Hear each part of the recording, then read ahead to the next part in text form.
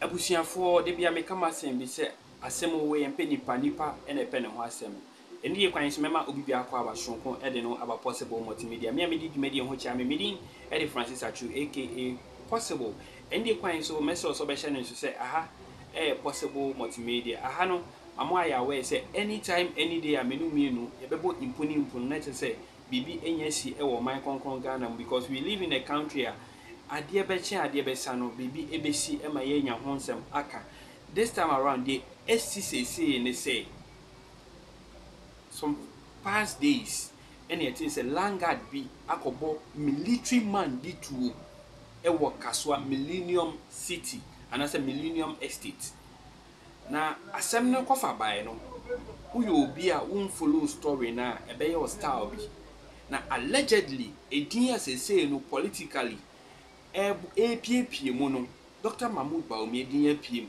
IGP Dampare din APM ebusia me pese me kasa na be tenten no eni die kwan so ene ne dedi kan we ni channel isu a me so be time chuku nu watie asem na kasa emu nkyeremu ene kwan a mpanimfo mienu we ya mabo omu din no omu din ene omu dibre ebe pie nsem we mu je say BenLord a oye accused person and so oye victim asebe wakum military man kwan ofaso edinim IGP ene kwan ofaso dinim Dr. Mahmoud Baomi say ebia face to face and I say bia true letter ebusia ensem a ewo audio we mu no message so beje brain wati na utie wi a feel beti asese enu nti na possible e kan ye no me so be she no say aha ye ndi atem ena ye nso ntro nso said ye tie no sa pepepe ena ebe ma wati odi e ka me ho ne yankonko tie dia BenLord ene na pamfo eye edinya apiepie mu na utie wi a no hu oman a ye fim no hu kwan a obefa so atutu anamo sans na message say utie anasa wo hwe video no wi a no wa fili na wa cha wa comment section na se mejebre na makan comment no de sefata say me reply ni na yakobon ehye na me amedi dwende ho cha me din e Francis Achu aka na wo tietie nsem ni mu a in fact abrante no kra no asase kro no a eninti okohia ne kwanhia wo no kra no enya ne dia na danfo na ne dia na Kasoa Millennium City said the nipadodo na nim said the honsem city honsase honsem Langas issues here and there.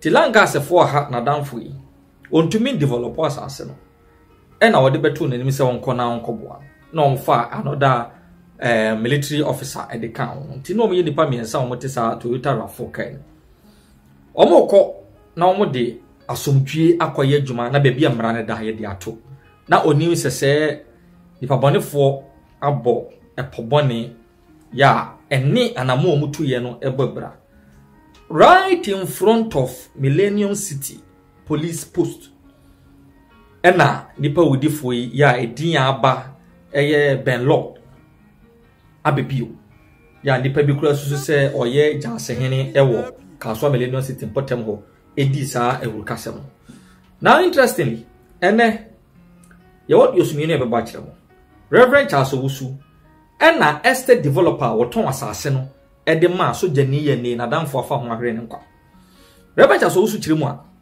abrantie ye ne wo police custody for allegedly killing the innocent military man wa confess on several occasions kire mu a obi antumi nya no foko wo man Ghana because the IGP George Akufu Dampare ene tainechi sa audio no ye bekwa kwakuti afei nipa oye estate agent ya sansa ase ne hye ne nsem wotonton ono nso ekasai ene woni tefel ono nso make several revelations with respect to sa branche no a yeso oye ohene no osaye Langard odi ewo no kiremu a abranche na start tutu nyane na ono nso ye ka kire ne se Dr. George Akufu Dampare ye IGP eboni chidom and to make several complaints to no avail.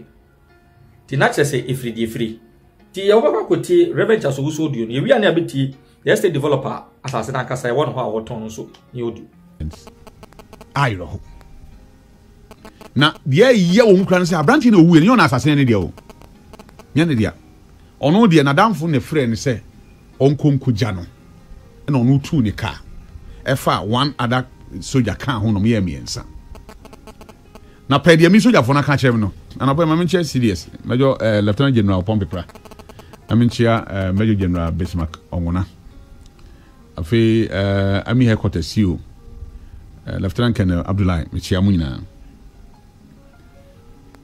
ono akwakoto se mo ye adwuma na sase so no oh ase me dey police station dada timi dey munye adwuma na nyina yenko police station soldier di no ono amfa mra anje nsem Langard you claim obi wo Langard around 800 Langards police for him because police for bebre ho Langards na mamon sase police for bebre wo kroma Langards na o de ma make some show hwe cars bebre ho a ya jeje ya say ya kasa ya snatchi kasa you can say omudi akobokro no nin cars ho ahwan ya yin police station me madam for police me time go catch me kan fasi ho na nko ni okay fasi ho na mate but what I want to say is say crowe ni police for no bebre ebinum boni e wo mutimnti na ama niam baswa say etimisi na in front of the police station obi the weapon ahye ne ho aba ho threatening obi na mas munim nsa gumubo because you are in bed with them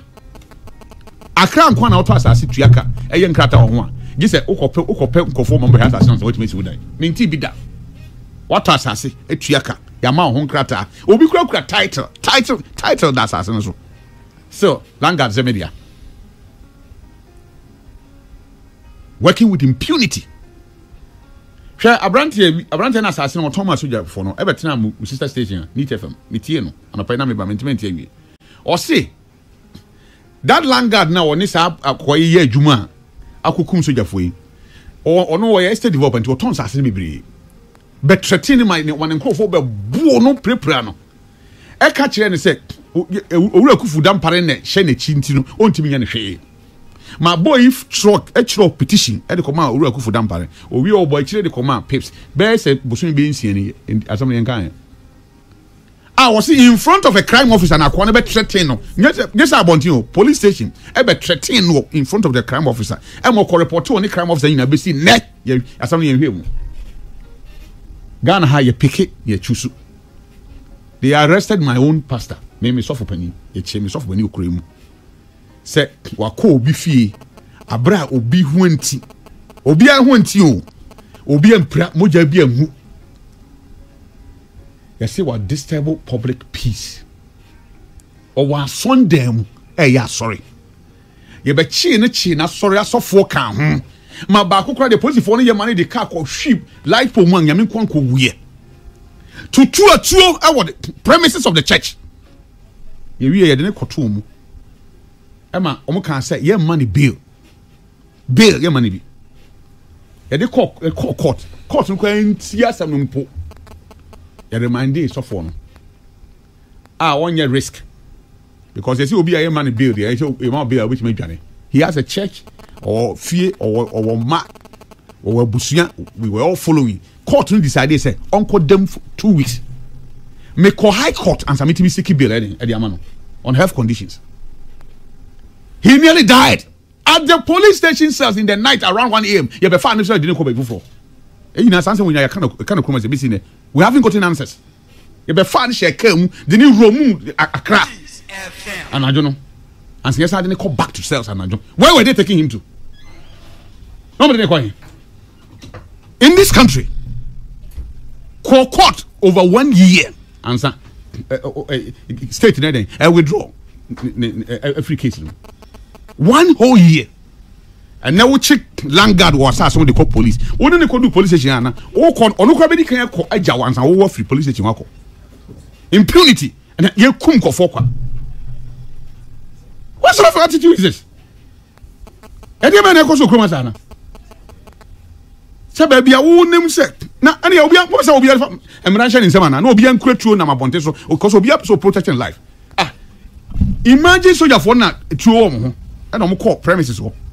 And out of a exchange of West, and I'm come to me bow beer. Can ne Ghana?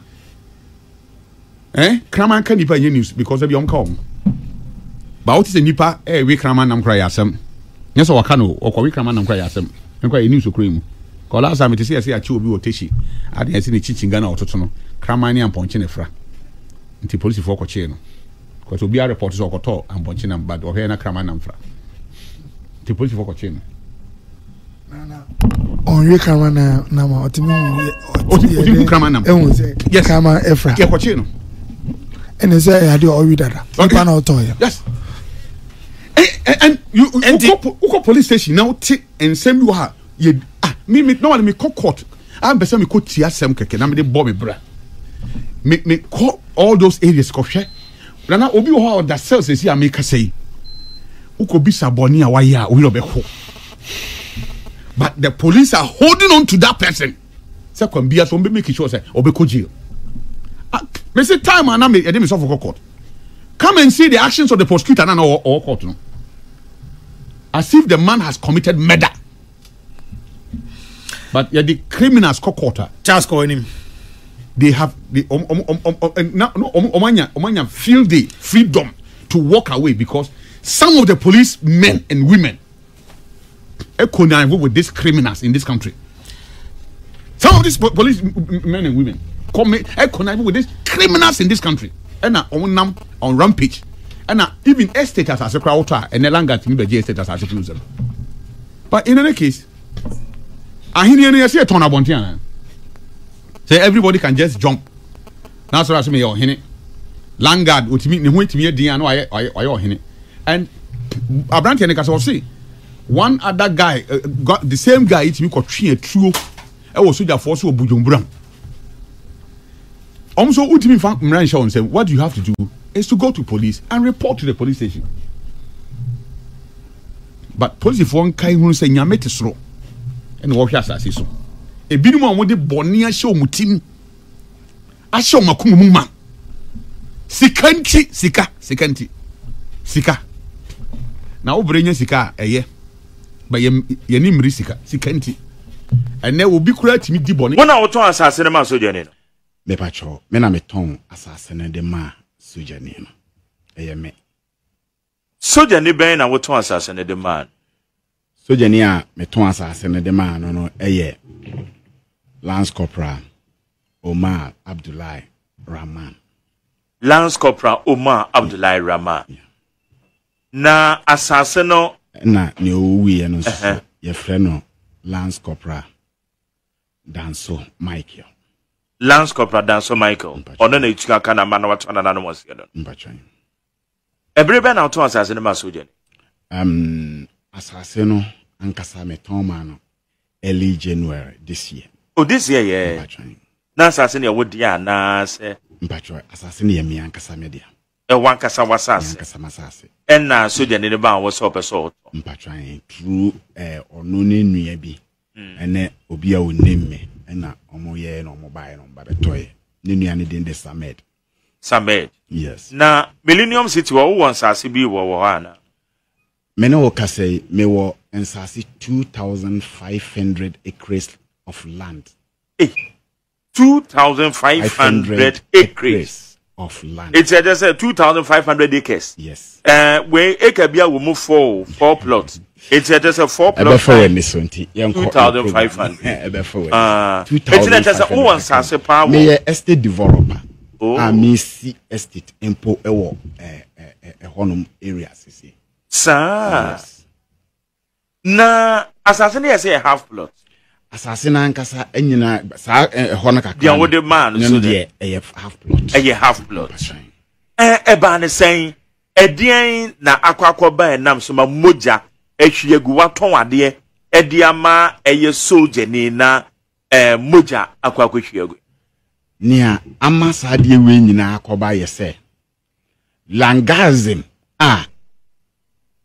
urabi e friend kwasi alaji edi wo manim langard adwuma na omoye na police for Ghana police ayahwe o report kwasi alaji mo obi biara entumi nkana asem kwasi alaji ne hwan oye on the Martini day man crado ewo gomu afete na ahini ense no emfata no me you say derogatory comments because maybe ye economy person obe yusu chia matwase e dia bufuo ni ade beba enti substantively no en samana kasa da ho ne pese ye hwe me patcho mate okay alangaism na woye den oye 2016 kwesi alaji ne boys November attack me bro me ya hwe mu osinyo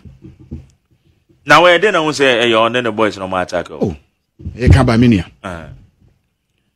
2023 April exactly year today and osuma sa BenLord ya no akofa masase de amobi e na mede injunction koto enipa na adwuma so o ka kire me se adan no oye nana na wono akofa masase a mede injunction akoto so ofre me phone so say obe kire me say oye be ma kire me nti osman boys no mo be buru mi ye di tuo esimi so a me ye case e ma Millennium Police Station just last year BenLord no lead tax na de om bae BenLord no ye hwan BenLord no omo nyina ye langards that's why I clarify them they call themselves ye chief omo ye langards no ye yes we respected chief what I respect in them and your first time all chief tuo and now all chief sekan ni omo bu nkrofo pra omo ekunkum nkrofo this is not the first time hey Maza, she asam na kan san. Minia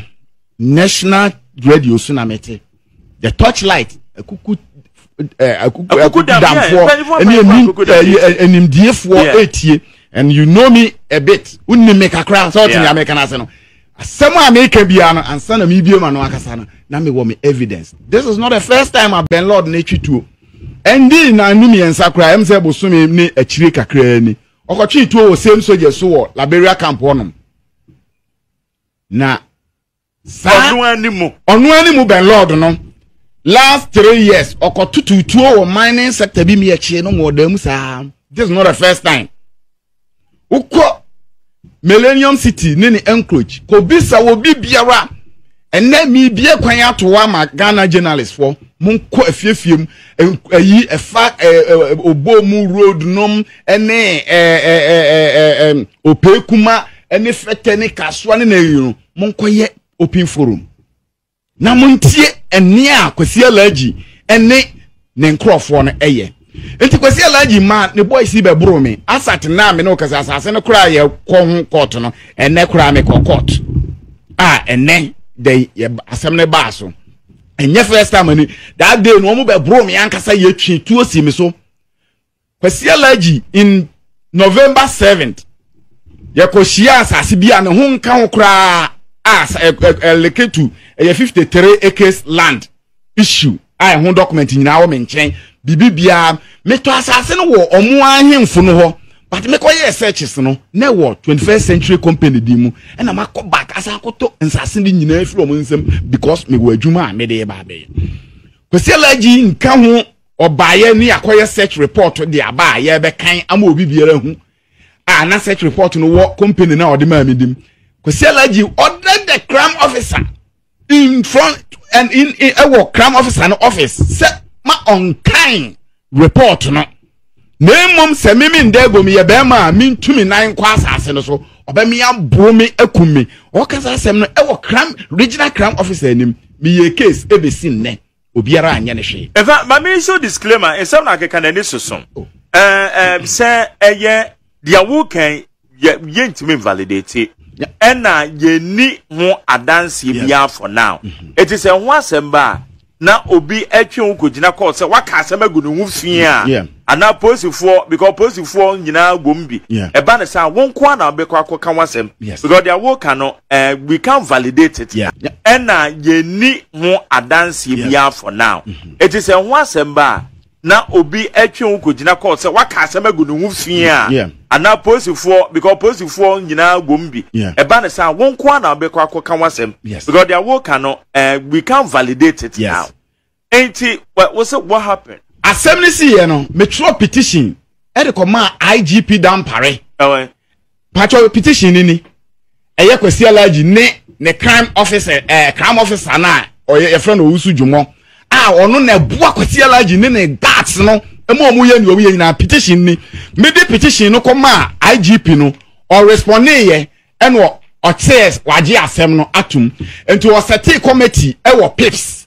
ye committee ni so from January February up to this time bibi biara mai na kwesi alaji no e ka kire me say ono oye IGP boy nti ka petition na ewom obetimi akumi a bibi biara nsi eno so na mami gina e de tro letter no ekokoma IGP dampare said asema kwesi alaji no e kanie wode me kra ne me nkwa atunsani oso obekumi no ono IGP ne bo no ho ban ebesi ne omo seti committee no eye no fe enti eya ma asema kwesi alaji no e kra ye no me ya gie di say owura dampare support omo me petition no na da ho no respond on the man the committee has said let me read this pips we aye metio for ba Facebook and me show we aye response our petition dey want me to make any na ba can head the na wo hwa our petition no to Inspector General of Police Dr. George Akufo Dampare Ghana Police Headquarters Accra or say DSA or say request for immediate inquiry and investigations into the activities of one Kwesi Alaji K Nana Kwesi Kwansa of Gomoa Fete towards Patrick Winniboot Ndego, ably supported and aided by Superintendent Owusu Jomo, CIDKZ, and Station Officer Senyo, all of Central East Region Pentecost Kasoa K. It's where response I did the mom. I make let you for quickly. Or say request for immediate inquiry and investigations into the activities of the Kwesi Alaji, aka Nana Kwesi Kwansa, of Gomoa Fete towards Patrick Winniboot Ndego, ably supported and aided by Superintendent